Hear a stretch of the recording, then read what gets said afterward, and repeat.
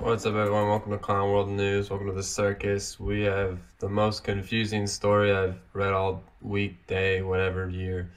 Hyperbole, hyperbole, hyperbole.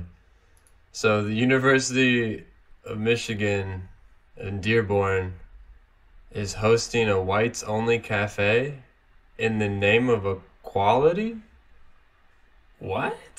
Dude, this one is such a brain fart. So, Dearborn Non-POC Cafe. The Non-POC People of Color Cafe is a space for students that do not identify as persons of color, aka white people, to gather and to discuss their experience as students on campus and as non-POC in the world, hosted by the Center for Social Justice and Inclusion. What? So apparently this is created by people who spout leftist ideology. So this is a leftist idea to create a whites-only cafe.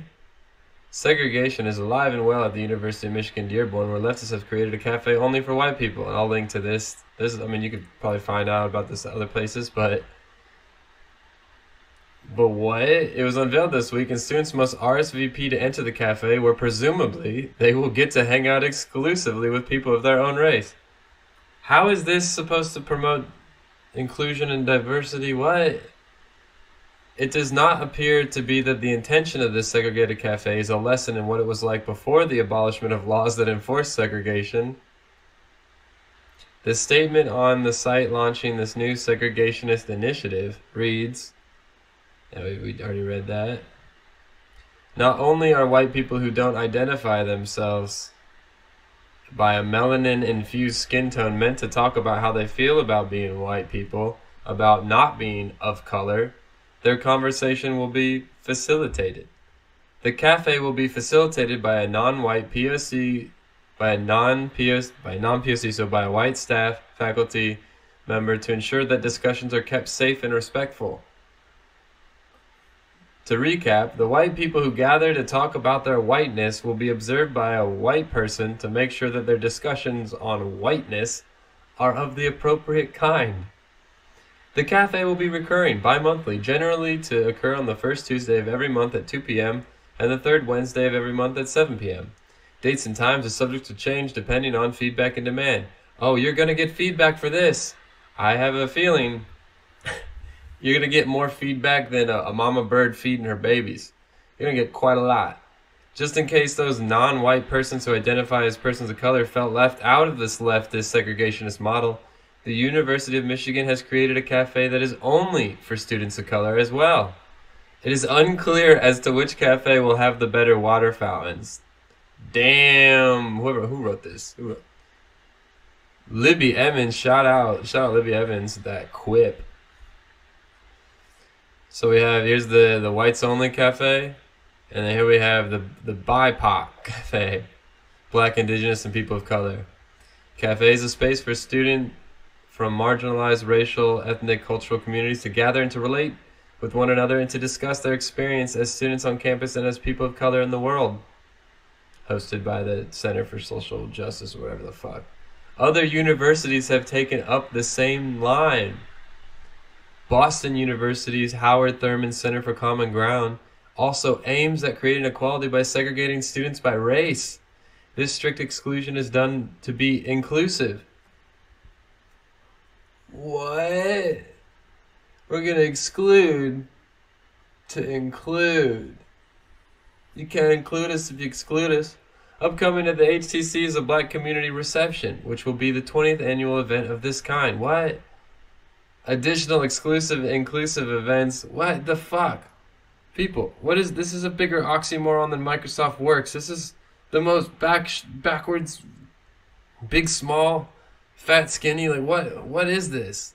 Events were held for LGBTQ plus A, B, but -1, 0, the letter 9, and Latinx students. BU also has People of Color Playground, which touts itself as a space for students to ask and to be asked difficult questions about who they are and how they fit in the world.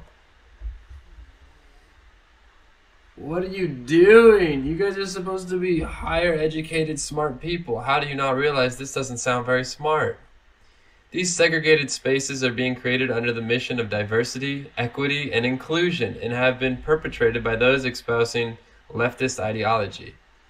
The Postmillennial, this article which I will link to, has reached out to the Center for Social Justice and Inclusion for comment, and they said that Dearborn regrets having used the term cafe to describe the events and that the descriptions themselves were not clear and not reflective of the university's commitment to diversity, equity, and inclusion. So I think that their point was that, like, it's not like a food place necessarily. I mean, there will be food there probably, but it's more for just like a, hey, come meet, because we have all these, black only meet and greets. We're going to have a white only meet and greet. They said that the university is committed to fostering and maintaining an inclusive campus environment and encourages ongoing dialogue amongst our students, faculty, and staff on challenging issues. Well, here's a challenging issue.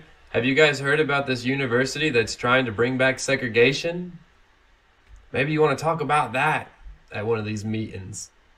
The original intent, they said, was to provide students from marginalized communities a space that allowed for them to exist freely without having to normalize their lives and experiences, while also providing students that do not identify as persons of color the opportunity to deepen their understanding of race and racism without harming or relying on students of color to educate them. Okay, so I think the idea is that we're going to have a bunch of white people tell a bunch of white people why they're racist, and then maybe they'll be able to digest it better than if a bunch of black people scream at them why they're racist.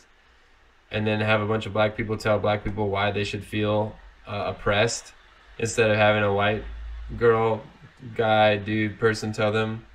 Is that the idea?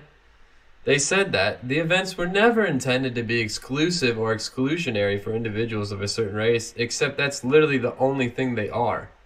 Both events were open to all members of the Dearborn campus community. Wait, really?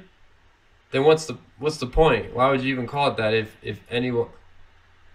Or do you mean that, like, you can go to at least one of these things? What are you saying? You're literally saying 4 plus 4 equals 9, but sometimes it equals 3. We're trying to see if it equals 8, but we need to have other people tell us. The university has since taken down the page despite the earlier declaration that these events would be bi-monthly events. Yeah. What? What is juice, my dude? Why would this be a thing? Why would we ever do this? I don't... Do you guys know what Evergreen is? Look into Evergreen. Because Evergreen caused a lot of this nonsense. It was like one of the powder kegs for a lot of this. And they had a no white people day. Where if you were white... They used to have a day where it was like... If you were a person of color, you didn't have to come to school. If you wanted to. You could just... Everyone would just stay out if you didn't want. But then they switched it up in like 2016 or something, and they made it so that, or maybe 2018 or one of these years, they made it so that white people couldn't come to school. And then some professors like Weinstein, one of those guys, Eric Weinstein, he'd refused, and then there was mobs coming for him, and with bats, and the police told him that they wouldn't be able to help him, and it was fucking crazy. This made mid-2017 national news for its black students' demands for all whites to leave campus for a much-needed day of time out on Caucasians. Is at it again. What?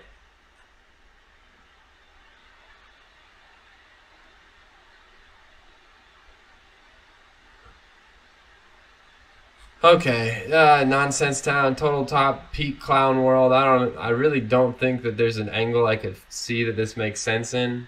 I'm trying to use my empathy. I'm trying to understand. It's just like, why? It seems like this is just designed to push an ideology as effectively as possible. If you were against segregation and you wanted to promote that idea, you wouldn't segregate to do it, right? It's like having it's like a lot of things. It's like a lot of things that I might get in trouble for trying to compare it to, but it's stupid. Yeah, here's a bunch of news about it. Really, there's not much else to talk about. You gotta let me know what you think, because that's a bunch of gobbledygook, bunch of malarkey. Could we cut the malarkey? Where's Dave Chappelle when you need him? Where's the Chappelle Show? The Chappelle Show would be able to make an episode every single night on all of this noise. But Dave Chappelle was trying to, I believe, at the time, expose and poke fun at a lot of these stupid things.